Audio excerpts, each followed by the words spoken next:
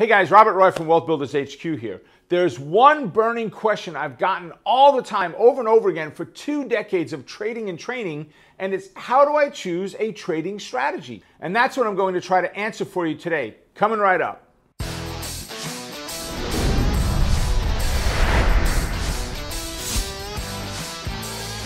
All right, so let's start off first by defining what a strategy is. Strategy is not just the fact that I'm going to do a covered call or buy an option. A strategy is a systematic approach to how do you do that. In other words, there are 4 key components that we look at, that I have developed for my strategies, that we want to have in every single strategy that we create. That is 4 words, very simple. Identify, enter, manage, exit. I know. You look at it and say, hey Rob, that's way too easy. You know what? It sounds very easy, but it's the hardest thing you'll ever do is to develop a strategy that works using the 4 components. What we're going to look to do is 4 words. Identify. We need to find what's the reason for picking this as a potential candidate. Enter. What's the rules, the mechanics behind entering the trade? Manage. How do we go about and manage the trade once we enter? Our stops, making adjustments, scaling out, and so forth. And then lastly, our final exit. How do we say, trade's over, we're done, it's time to grade the trade, score the trade, right? And move on to our next one. So the strategy is important to understand what it is, right? You've got to consider market conditions. If you are trading a strategy that is bullish and the market is crashing down, let's see, have we had any of that lately? Yes, we have.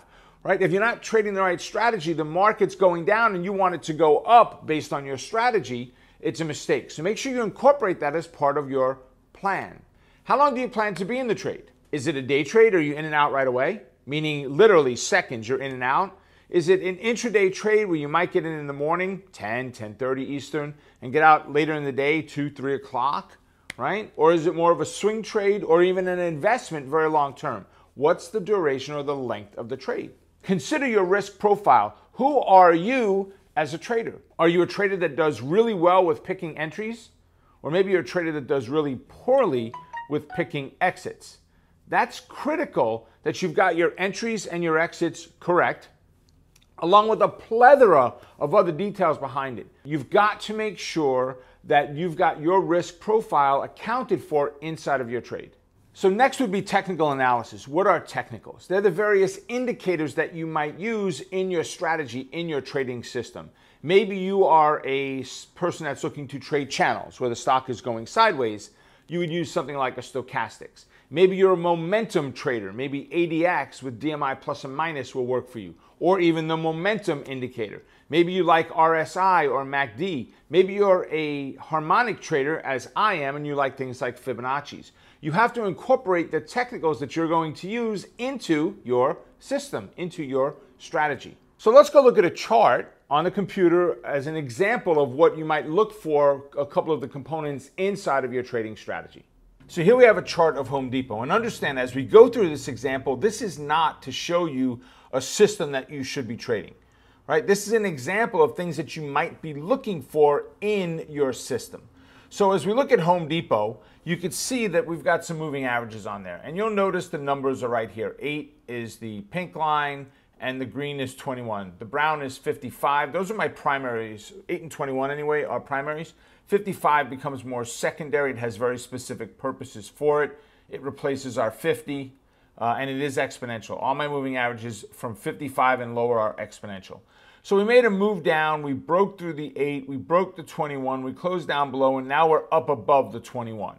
Right, this could be considered a bullish component of a trade setup. We look at a momentum indicator or an oscillator we've got on here. So CCI as an example, right? We're starting to move up above the 0 line. So we're getting into, like with a MACD, we're getting into that spring right down in here. We're getting into summer, right, as we come up above the 0.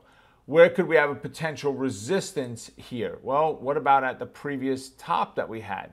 So we're at 249, we're looking at 258, right? So maybe you're using a recent high as your targets. Maybe you've got Fibonacci levels drawn on your charts, and we have,